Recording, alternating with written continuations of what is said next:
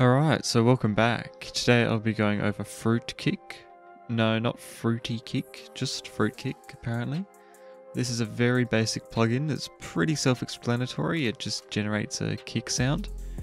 You've got controls here for the max, which is the start frequency, min, which is the end frequency, decay, which is the decay for the pitch, and then normal decay is under amp decay. You've also got click, so you can generate a click sound. This is like the mix for it. And then also distortion.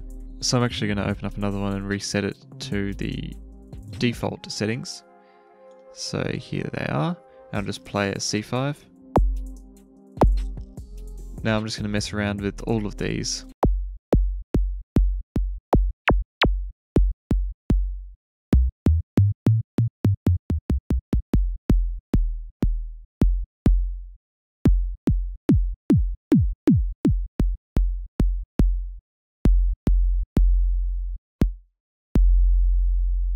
So you can see there we've got a very 808-esque sound.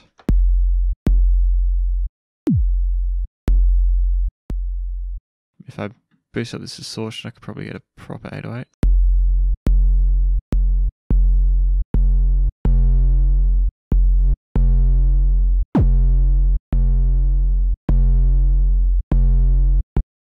I might just go for a punchy rack style kick.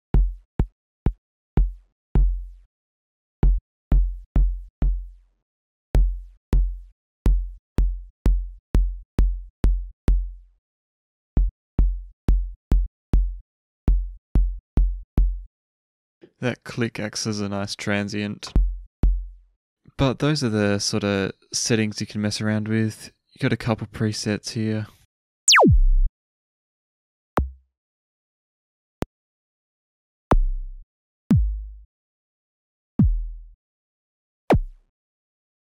So if you're ever in need of a kick or want to design your own kick, this is the place to do it, Fruit Kick.